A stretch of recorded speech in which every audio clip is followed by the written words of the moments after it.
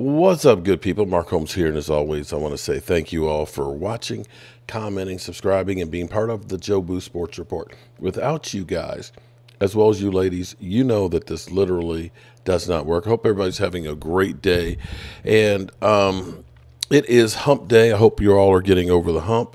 It's going to be kind of cool today. The Red Brick House Committee actually is going to meet for the first time in a couple of years. And it's going to be interesting because since the last time they met, this house has been fixed. So it'll be fun to hear what they have to say here. I'm ready to go in a little bit. We have a situation here. Basically, I think the Cowboys are going back to their old ways. When it's time to pay somebody, typically what happens is bad feelings. When it was Des Bryant's time to get paid, we heard all kinds of things from the Cowboys. Des Bryant was gone on the Pivot podcast and kind of said politics were being made against him being able to get the football and stuff. We heard things about the police having had to be called to Des Bryant's house 6 times.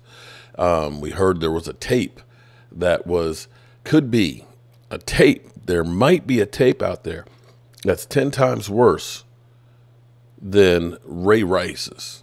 Still ain't seen no tape. And so it's kind of like the quarterback or the wide receiver, the player gets beat down. DeMarcus Lawrence, oh, we thought we had a deal. It's a money grab by the agent. Zeke Elliott, we're not going to reset the market. It always gets ugly. Now,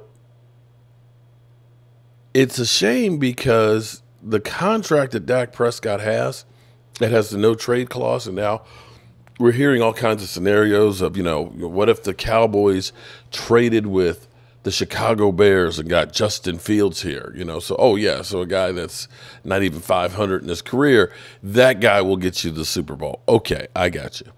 But trade for Justin Fields and their number 9 pick and give them Dak Prescott. Well, that only works if Dak Prescott wants to. The question you have to start asking is, with the amount of disrespect that Dak Prescott is receiving and the way things are going, are the Cowboys actually trying to make him want to waive his no trade clause so that way they don't have to pay him? This was an interesting take. Dominique Foxworthy put it out here that it's just ridiculous. I want you to listen to this tape here for a second. Everybody's trying to run out of town, and he doesn't do it for a quarterback that's been there for freaking 10 years, bro. It's absolutely absurd. It makes me sick, man, because I can't imagine them doing this to any other quarterback in football at this level. Frankly, I can't imagine them doing it to any other quarterback because put aside the conversation that I think Marcus was trying to have about how good Dak is or isn't. Like, I believe he's good enough to win a championship. He hasn't done it yet, but that doesn't matter. There's a basic level of respect that you show to your teammates. Amen. Nobody would do that to a cornerback, a linebacker, a tackle, and definitely not the franchise quarterback. And I think it goes back to Jerry Jones and generally how he's treated Dak Prescott. And I believe that some of the people see this writing on the wall, and they believe that it is okay to treat the best quarterback that team's had since Troy Aikman. Treat him like he's just an average guy. And again, it doesn't matter how good he is. You don't do this to your teammates. Amen. You just don't. No. And I understand that it wasn't the teammates doing it. It was the family. Y'all need to step up and say something. And I think it's Be a all teammate. connected. And Dak, he's not perfect by any stretch. No. But he came in as a 4th-round draft pick, as a rookie, and did enough to be good for this team. He's been good ever since and touched on great every now and then. And Jerry Jones rewarded him by pretending like he wasn't going to sign him, like he had another option, undercut him. The man spoke out on the opposite, on the wrong side of the kneeling Kaepernick stuff. He had your back, Jerry. Where are you at now? And that, I mean, it's repulsive to me that they could treat a human being like this, that they work with and the teammate, and they're supposed to care about. I don't care how good you think he is. Don't come out and say he ain't it. Yeah, and that's crushing. The man. attacks have been much more personal than they have been professional. So when Dak takes, unfortunately, Dak takes so much hate and vitriol on a personal level throughout his career. Now he's being hit what I describe as friendly fire. I actually, the same way I felt about Mike Tomlin, like, okay, Pittsburgh fans don't want him. I wish he would go, so you could see what life without him would be like. Yeah. I almost wish Dak. I wish Dak had a little bit of Dominique in him, where he would actually fire back and say, like, oh, word? Instead, he is the model. Like, he is just. You don't ever take shots. He don't ever. He's just sort of like, you know what? It's above me now. I wish he would, and I wish he would actually get out of Dallas. Because I don't know, because the narrative is he can't win the big one. I don't know if that's true or not. I don't know. He has a long career ahead of him.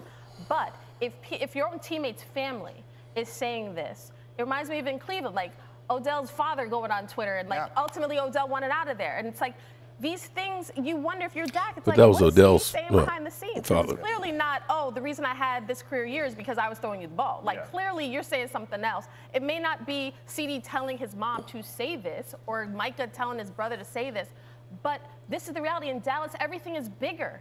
You have to know this is going to be an issue. Poetic justice. All right. Sit on that 59 mil and bust that cap and sit around, bro. I'm telling you right, if I'm Dak Prescott, I'm petty. I'm petty.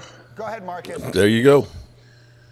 1 second, man. Listen, bro, I got crazy-ass uncles. I had uncles that didn't want Tony Romo to be the quarterback. Obviously, they never went on TV and said it. Bro, these family members are emotional, all right? Like, and that's why I pointed out the no defense is the problem. That's the problem. The players not having defense. I'm not gonna get on TV and talk. That's like us talking about people that tell us we crazy on Twitter. The family members are mad. They mad. They emotional. They wanted to go to the Super Bowl, and they ain't got a damn thing with going there. They can't affect the play. They can't affect the way Dak plays, CD plays, or Micah Parsons plays. They are in their feelings about the Dallas Cowboys not winning, and Dak is the easy target for them to blame. The defense is obviously what we're focused on. Why haven't you guys came out and said, nah, Dak a real one? Dak is the quarterback. We feel like there you go. Why haven't your teammates and stuff come back and said, you know, Dak's the real one and so on? We heard Micah Parsons come out there and say something, but we ain't heard nothing from CD. So the question begs is, with everything like this, you know, we're hearing Brian Broaddus, who's basically saying Stephen Jones, a.k.a. Catboy, and me and Game Time Brian, we're going to be talking about this later on tonight. With all of this stuff that's going on here with the Cowboys, Catboy, and so on, and if it is in fact that you are not going to do anything to try and help Dak Prescott, that he is continually being the fall guy, that he's not good enough to elevate the team, you know, with the team that you're putting out on the field, is it possible that Dak could say, you know what, I'm going to take my $59 million this year and I ain't signing another contract? Or that he'd waive his no-waive clause to go to the right team? I don't know what the answers are, but if you're Dak Prescott, you know, you've gotten yourself, you got your name out there. You got a hell of a lot of the Dallas Cowboys records. You've been the captain of America's team. The only thing that's left out there for you that you need to solidify yourself in immortality is a Super Bowl ring. And if the Cowboys are approaching the offseason the way it sounds like Brian Broaddus thinks they will, that they won't be taking risks, they won't be a player in free agency, they'll just kind of doing bottom basement money-saving moves, then maybe you need to consider waiving that cause and going someplace where you have an opportunity. Cowboys and Cowboy fans don't realize how good they have it having Dak Prescott. You're going to find out when he's gone the hard way. In fact, I dare say, take a look at 2021. Take a good look at 2021. We had heard there's no drop-off from Andy Dalton to Dak Prescott. We found out that that wasn't true. Okay, good people. It's getting crazy out here. It is getting crazy. Peace out.